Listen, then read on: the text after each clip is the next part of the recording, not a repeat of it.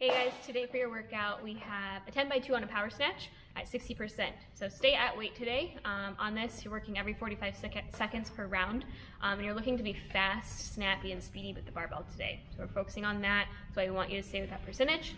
And then some accessory core work to round off the day. So you guys are going to work on the parallettes for shoot-throughs, and then you have a suitcase carry with a kettlebell, 30 feet on one side, 30 feet on the other, just to work the oblique in the outside of the core.